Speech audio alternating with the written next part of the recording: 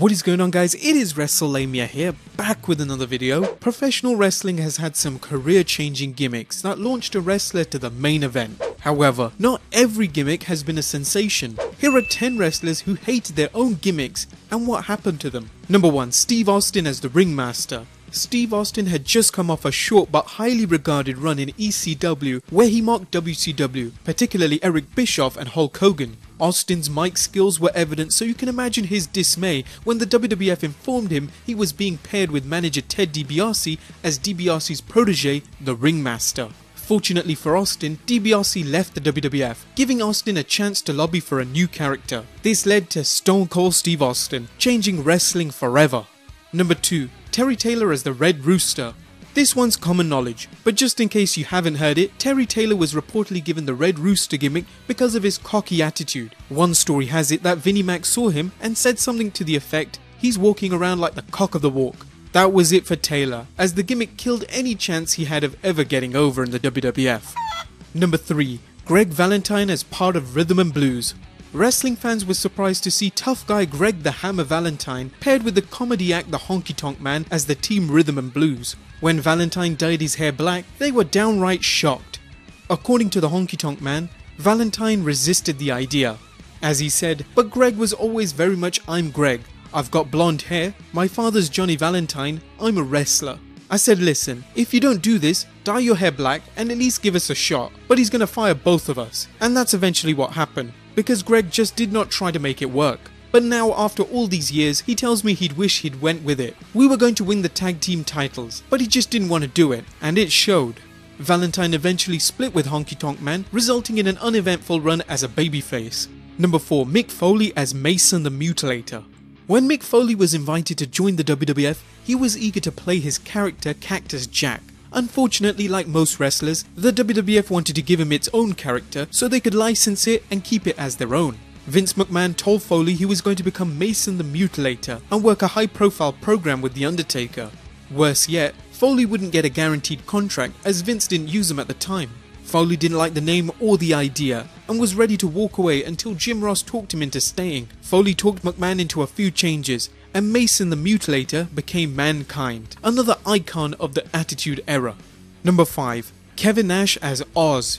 What's not to hate about a wrestler based on the film The Wizard of Oz? Kevin Nash was less than enthused about the idea, and so were fans. Fortunately, the character didn't last long, and after enduring the Vinny Vegas character, Nash was invited to the WWF, where he became Shawn Michaels' bodyguard, Diesel. Number 6. Al Snow as Avatar. Al Sarvin's run in the WWF as Avatar, who put on a mask during matches, was noteworthy only for color commentator Jerry the King Lawler noting Avatar reminded him of a karate fighter, a toy at the time. We'd like to say that the short-lived gimmick led to a better one, but it didn't. After Avatar, Sarvin worked briefly as Shinobi, a masked assassin hired by Jim Cornette to take out Shawn Michaels. He then had the misfortune of working as Leif Cassidy, Marty Jannetty's partner in the New Rockers, an out-of-touch tag team based on the original Rockers. Fortunately for Sarvin, he got sent to ECW, where he adopted the Al Snow character, finding success there. Number 7. Just Incredible as Aldo Montoya. As bad as Al Snow was as Avatar, at least he didn't have to walk around with a mask resembling a jockstrap on his head. Billed as the Portuguese Man of War, Aldo Montoya wrestler Peter Palaco worked as Aldo from 1994 until 1997 when he was finally given his release. A trip to ECW saw him eventually transform into Just Incredible, and his ECW career took off, ultimately leading to a reign as ECW World Champion. Number 8. Bret Hart as Cowboy Bret Hart. Fans who read Bret Hart's autobiography may recall the WWF wanted Hart to ride to the ring on a horse to play the character of a cowboy. As Hart recalls, he told the WWF, "Where he came from, you didn't claim to be a cowboy, unless you actually were." Hart got to work as Bret the Hitman Hart, and from what we can tell, he did alright for himself. By the way, be sure to check out our Behind the Titantron series on Bret and the Montreal Screwjob. Number 9. Shane Douglas as Dean Douglas.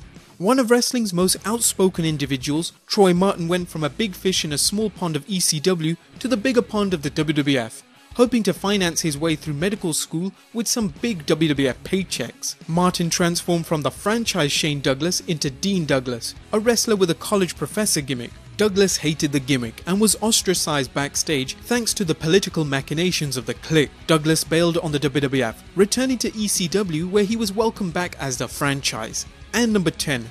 Cody Rhodes as Stardust. Cody Rhodes proved that he had a lot going for him, besides pedigree when he worked in the Legacy, then branched out on his own. Although Rhodes was willing to do the Stardust gimmick, he felt it should be short term as he didn't want to capitalize on the work of his brother Goldust. He simply didn't want to be a nostalgic act with people thinking of his father or his brother. Then they said, well, why don't you shave your head, like Dustin? And then I was like, so I'm only going to be mini Dustin. Because Dustin is like 11 feet tall for some reason. And I even had a fight and they said let me do silver and black. Then they made it gold and black.